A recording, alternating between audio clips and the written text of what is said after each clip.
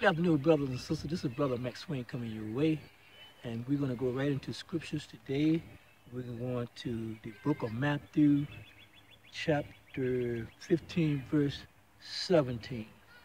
And this is going to be dealing with what defiles a man or what defiles a woman. Amen. Or let's better say it this way. What defiles the human family? Okay. What defiles the human family? Jesus was talking to his disciples in the book of Matthew, and it will be recorded that he was confronted by some of the scribes and Pharisees, either or, and they asked Jesus a question: "Why eateth thou disciples?" And they haven't washed their hands. And at that time there, these men of God, the Pharisees and the scribes, they were Jewish, of the Jewish faith, amen. And they asked Jesus, why is it that your disciples don't wash their hands and wash the bowls and wash the silver before they eat before God, giving God homage or, praise or honor, And Jesus said that, what are you talking about? So many words. I'm just paraphrasing this. So many words. What are you talking about? You know what I mean? And he basically told them that which entered to a man, that does not defile a man or a woman. He said, but that which come out of the man or woman, that was defiled the man. And the disciples got kind of perturbed by that saying, and some of them disassociate themselves with Jesus. And at that time, in other scriptures of the Gospel of Matthew and Mark and John, you will find out whereby they not only disassociate themselves, but they start hanging around them for a minute. And so when they did get back together or whatever, they asked Jesus, say, what kind of saying is that? That which defiles a man come from within, and not that which goes into the body, the man or the woman, the body. And Jesus explained it to them. He said, that which a man eateth, that which goes in his mouth, it goes into the body, and it comes out, in the drawer. And drawer will consider a place that we can better say today, the bathroom, when you have to go and use the bathroom, relieve yourself. He was saying that's what that does not defile a man, that which goes in his mouth, because it comes out. You know what I mean? He said, but that which is in the man's heart, that come out of his heart, that which come out the real man. See, and that's what Jesus was telling them, that the outward appearance of mankind has nothing to do, with what's in his heart or what's in her heart. It's what's in their heart that determines whether it is that which is in your heart defiled or is it undefiled. In other words, is it good or is it bad? Is it like waste that need to come from out of the body, or is it like nutrient that goes into the body, and it preserved to give strength and sustenance, to the body, the function of the body. So Jesus didn't go through all that. I'm just telling you to help you understand where this is going at. And Jesus began to tell them some of the things that was in mankind that defiled man. In other words, this is the real substance that's in man that defiles mankind. And we know that that which defiles defiles man, we know that is not acceptable to God. It's not pleasing to God. That's why God came to cleanse man. To cleanse man what? Within the body, within himself. The spirit, the real part of man, we call the spirit man, that have been defiled. See? And I can go on and on and on and on, but I don't want to carry you way back right now. I want to carry you from this point here going forward. That which defiles the human being, that which defiles the man, that's which on the inside of man. So let's find out what Jesus is talking about when he said that which defiles a person is from the inside, not that which goes in his mouth. Because he haven't cleaned his bowl, he haven't cleaned his utensils and so forth and so on.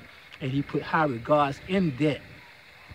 See, to say that, hey, if I don't clean these things, if I don't regard these things above and beyond, I'm going to be defiled.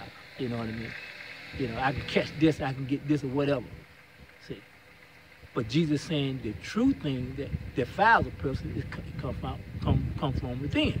So I'm going to turn to Matthew 15, chapter 17. You got your Bible, you can go ahead and read it. Okay, 17 says, do not ye understand that whatsoever enter in at the mouth goes into the belly and is cast out into the drawer. Okay, I just told you that. That which goes into the mouth, it goes into the belly, and it enters out what? Like going to the bathroom. Okay? See? Now mind you now that which goes in the body, what happens is a process that the body carries that which goes into the body as far as eating wise. You see what I'm saying? It goes to the body, it breaks down your food and everything, and it get the nutrients out of that. And once it get the nutrients out of that, all that which is not needed for the body comes out of the drawer. It comes out into the drawer. Okay? See? So Jesus telling us that, don't you know that? You see?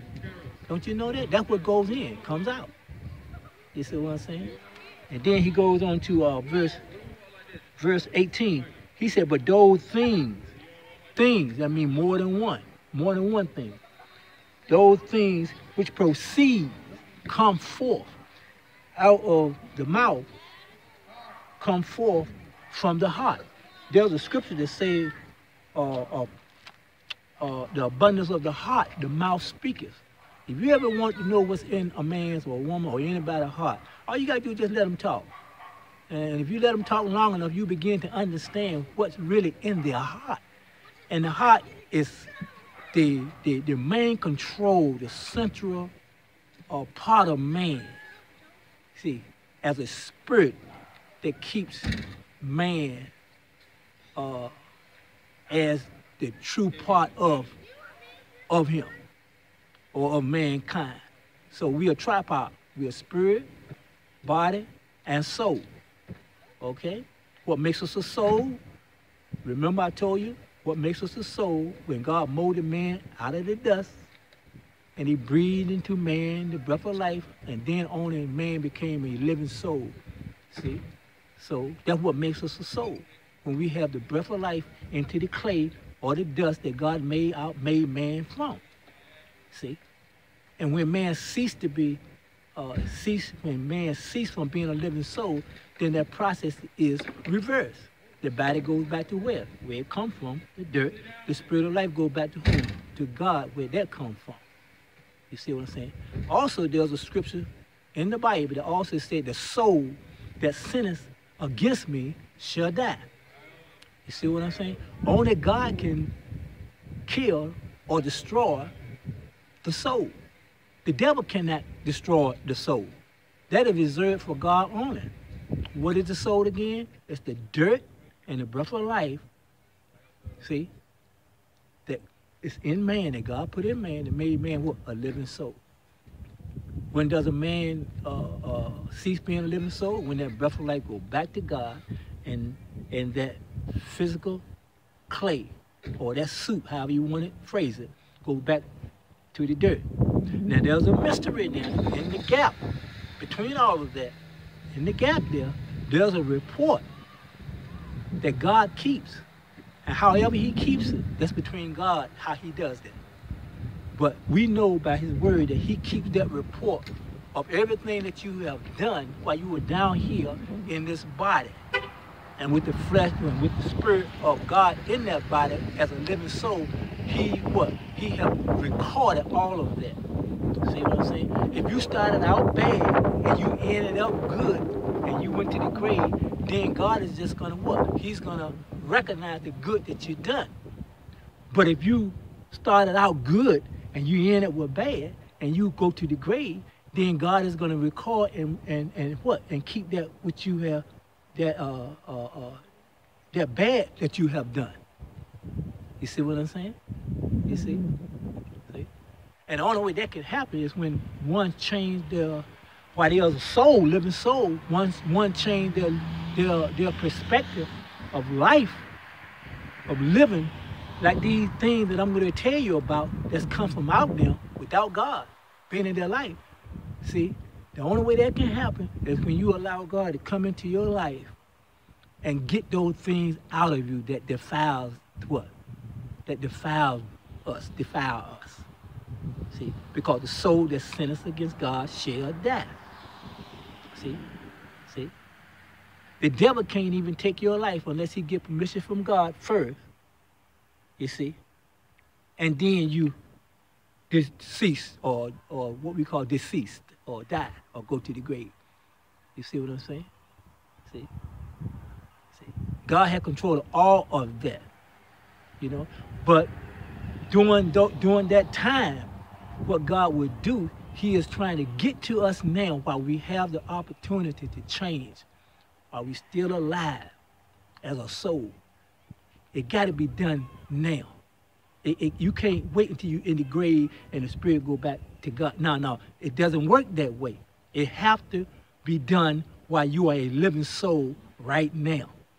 See, because you became a sinner. See, while you were in that state, that state of living soul. So it's only fair and right that you have to become what? A righteous person in God, in that state, that living soul state. See what I'm saying? So that's why the preaching of the gospel is going out through all the land, while people are still held what? As a living soul, so God can change them now. Because once you are in the grave or beyond the grave, there's no help from God. That's it. It's over with. It's over with. That is the preaching of the gospel. See, I'm still with this right here, what defiles a man. I ain't going nowhere. See what I'm saying? See? But understand this right here. That's the reason why the preaching of the gospel of Jesus Christ. Because it's a thing that has to be done from within our spirit, our living soul. See? And you're going to find out it's more than just running up here and preaching God's word. No, it goes deep and wide within you first and foremost. Something on the inside have to change. Something on the inside have to change in everyone that comes to God. See, we think we can train ourselves to be good. No. You can't train yourself to be good. I understand the Bible says what? If you train up a child in the way it should go, it never what? It will never part or never whatever. I understand that. See, but we have lost sight of that kind of training that God institute. See, there are many definitions for many words. But sometimes we are out of sync with the proper definition of certain words because we are using it improperly. I have done that many a time. And I ain't gonna say I ain't gonna continue to do that. I hope not, but I'm working on it with the help of God. See, so when you talk about training, there's a flip side to everything. See? Why? Because there's a head and there's a tail. Who's the head? God the tail. God the head, I'm sorry. Who's the tail? Satan. You see?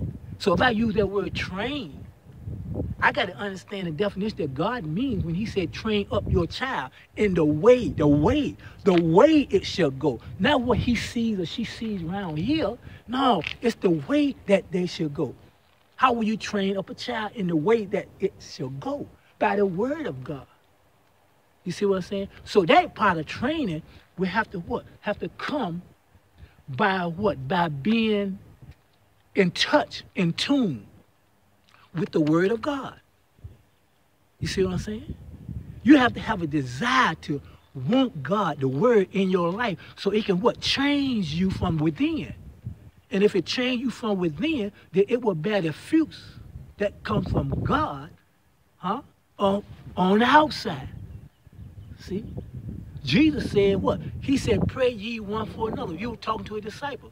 He said, if you do that, then the heathen and everybody else will know what? That you are what? My disciple. Why? Because that shows love one toward the other. You see? But we have those that have been trained, but have not been trained up in the Word of God. We've been trained by ourselves. I trained myself to not sin. I trained myself to not get tempted. I train see, always I train, you train. No, but has God trained you? See, when God trains you, then it will come to fruition what Jesus is saying here. What is he saying? He said, but those things which proceed, which come out. See, those things which come out of the mouth come forth from the heart. And they defile the man. You see what I'm saying? See? That's what really defiles a person. You see what I'm saying?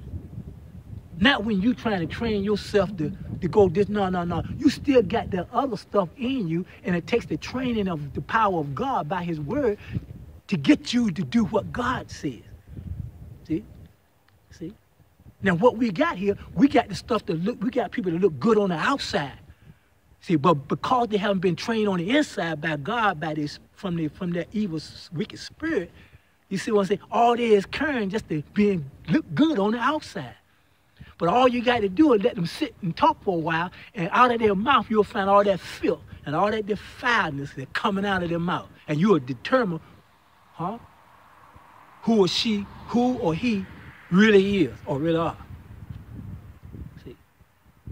But Jesus was trying to jog their mind. He said, look, let me tell you something. He said, look, he said that which defiles a person is what come out of their heart. All you got to find out, all you got to do is just watch and look and see what's coming out of their heart. See what come out of the real them.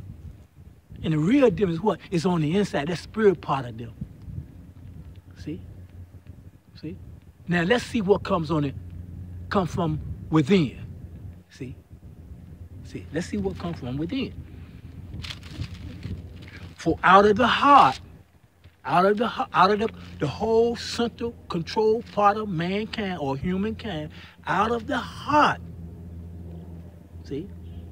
See? See? Without having God in your life, out of the heart, Jesus said, he said, comes evil thoughts. Do you have evil thoughts? See? But you look at one of them pretty graves, just been what? Dug. Flowers on it. Lawn care. Manicured lawn care. Looks so beautiful.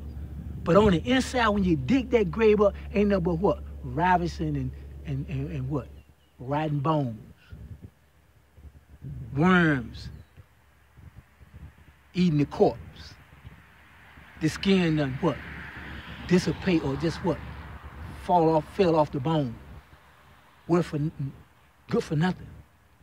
But on the outside, that grave looks so. See, that's what he trying to. That's what he did not trying. That's what he described us in some part of the scripture here about.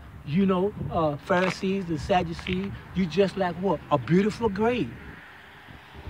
A beautiful what else? Grave, let's say grave or tomb, whatever, okay. Sepulture. You like a beautiful grave. But inside of it, if you go inside, it's just like a number of dead men bones. Ain't nothing in it. It's dead. See? So Jesus saying here, he said evil thought. Do you have evil thoughts? What is an evil thought? What is an evil thought? So if there's an evil thought, there got to be what? A good thought. See, it's always the flip side. It's a head and a tail. I don't care how you look at it. See? See? If there's an evil thought, there got to be a good thought. See? So Jesus is telling them, say, what's on the inside comes out. from the heart, such as what? Evil thoughts. You see? I don't like her, or I don't like him. I don't like to do that. I don't, have you ever found out that every time you say that you are in a disagreement with anything or everything that when you're not going by this right here, it always comes with an I don't, you know what I mean? See, but let's find out something else what Jesus was talking about. He said evil thoughts, and then he says murderers. Murderers. What comes out the heart? Murderers. See? You got people out here that will murder you. Huh? And in more ways to murder someone. Oh, cutting their throat or shoot them. That's a quick way there, but there's more ways to murder. You can murder somebody within your heart and not have to touch them. Don't have to touch them physically. See? It still goes under what? Evil thoughts. You got people that murder people all day long in their heart. See? And eventually, it comes out what? Out of their mouth. They need to be dead. Need to kill them. Get them out of here. We don't want them here. Huh? The whites and the blacks, the red, the yellow, and the brown, the 5 major colors of the human family. Talking about each other. And ain't nobody made nobody. No one made nobody. God made us all. See, evil thought, murderer, huh? The Republicans, the Democrats, whoever it was, when they had this thing coming full force, the coronavirus, huh? A lot of murdering was going on. Have y'all forgotten that so quickly?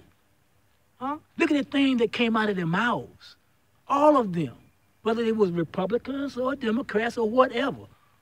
See, that's what happened when you are what?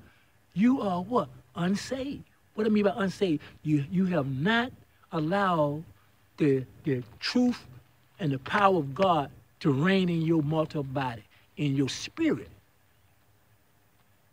You see? But you have allowed someone else. And who is that someone else? It's Satan, Lucifer, the fallen angel. Now, a lot of y'all might say, well, I don't believe in the devil. Well, all you got to do is look in the mirror. You see one. If you ain't in God, you'll see one firsthand. Evil thoughts, murdering. How many people could have, how many deaths could have been avoided had the prior president, and the Republican Party and everybody else was on their job? Do the statistics.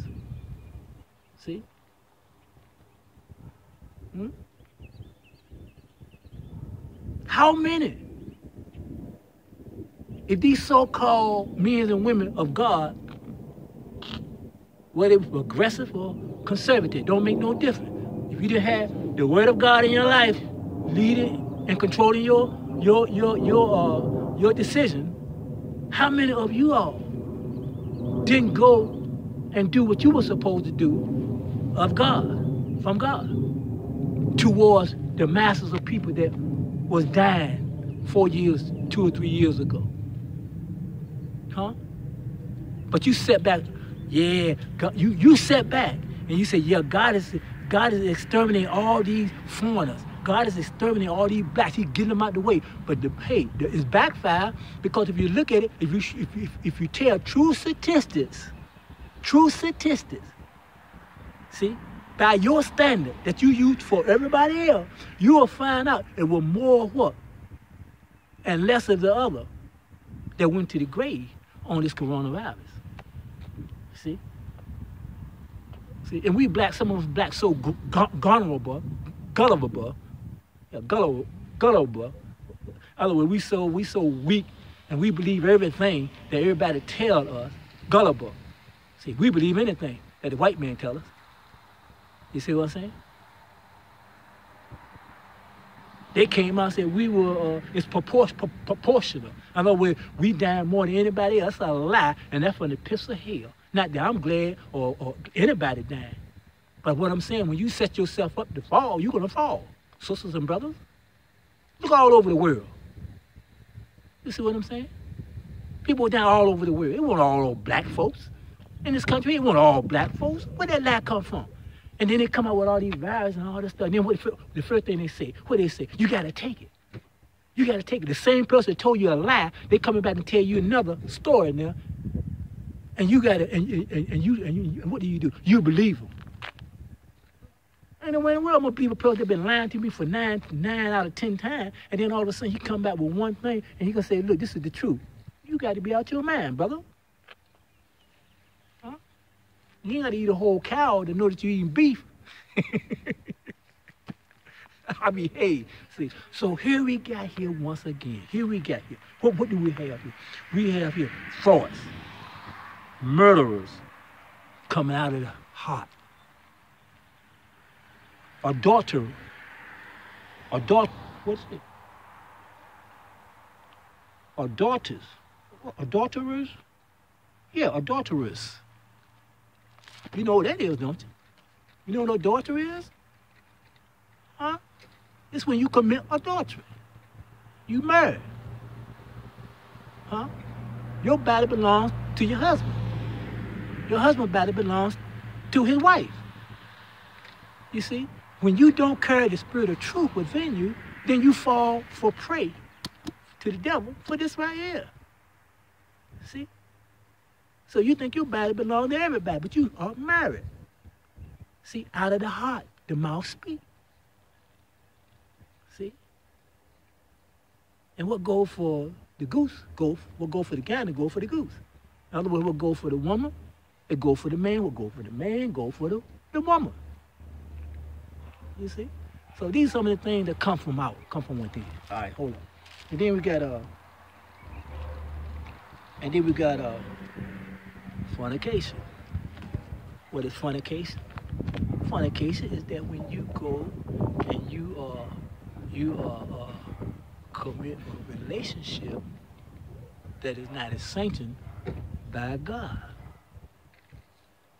A relationship of a man and a woman doing what a married man and a woman would do.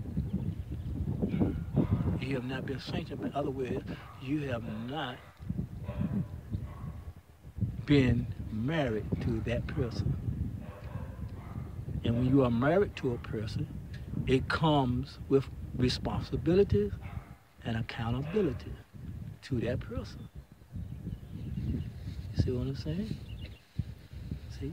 And there are some more choice words that can be used within this line here of fornication. And I think we've grown enough to know what those words are. Okay. And it said, Steph. The Lord said what? He said, whatever you attain it honestly. You ain't got to go out there and rob nobody, kill nobody. Come on. Work, attain it honestly. You don't have to sell drugs. You don't have to do none of those things, but do the right thing, the good thing. And I guarantee you'll have a better life. I know. I've been there, done that. All right? Let's follow some there. All right? False witness. You know, it said that we shouldn't lie. You know what I mean? It's hard. It's a bad thing when you allow someone and you know that you have just lied on that person. See? These are the things that come from within. You see? See? It did not come from God. It came from Satan. And he's a spirit. See? And when we are not following truth, righteousness, and holiness, then we set ourselves up for what? For evil, wickedness, and everything else. Simple as that. You see? All right. Let's see what else. When it said blasphemy. What is blasphemy? blasphemy. See? You know, we hear a lot of things about how people blaspheme God. You know, see, you know, you get into a spiritual arena here when you're talking about blasphemy and things of that nature there. You see, and people does that. People blaspheme people. You see, for serving God, and what they really doing, they really blaspheme or blaspheming God. See what I'm saying? All this stuff is within. See? So all we need to do is allow God to what? To clean us up. That's all we have to do. That's what God is here for, to clean us up. You know what I mean? It's not time to cut the cake now, eat the ice cream now. It's not time for you know, to say, okay, we done made it now, we here now. No, it's not time for that right now. It's not time to celebrate. In that day, God said what? He said he will have a marriage. The marriage of the bride and the bridegroom. The church is the what? It's the bride. The bridegroom is whom? Jesus, his son, the Christ. And he said in that day he will bring that two together. And there's time for us. See? And we be what? We be those that are invited to the party or the marriage. And then we can celebrate. Oh, hallelujah. What it'll be a wonderful day. See? So I just want you to keep in mind that there's a cleaning process going on within the human family, see, and the people of God, and even those that have been drawn by God, see, by the power of God, that work as well in the willing vessels that serve God. See? So it's we got to keep up. We got to keep it going. Got to keep it going. It's all about cleansing our soul. See. And then God said too, and I'm gonna let you go. God said what? He said, don't fear them, or don't fear the devil that has something to do with killing the body. And he can't even do that until he asks permission of it. He said, but rather fear him, which is God Almighty, that is able to kill the body and soul. You understand what I'm saying? The body and soul. You see? The body means what? The suit in which we live in. The soul means what? The suit with the breath of life where? Therein.